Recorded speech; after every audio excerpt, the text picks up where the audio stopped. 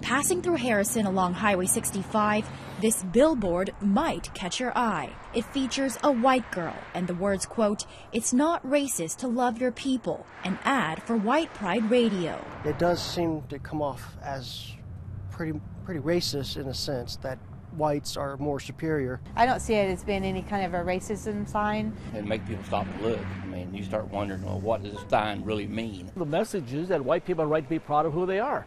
Everybody else has a right to be proud, and I don't deny that. Thomas Robb is the director of the Ku Klux Klan, which is sponsoring the billboard. He says the message is clear. Yeah, Harrison is a nice, loving community. Love lives here in Harrison. It's just discomforting. We thought, oh no, here we go again. The new ad comes just months after this controversial billboard that stirred nationwide controversy was removed. Mayor Jeff Crockett says this time around, the message is more direct. The reflection comes back on Harrison, and if we just keep quiet and let him do the speaking, it looks like we're all like that, and we're not. Harrison's not like that at all. Crockett believes billboards like this have the potential to drive people away from Harrison, hurting the local economy.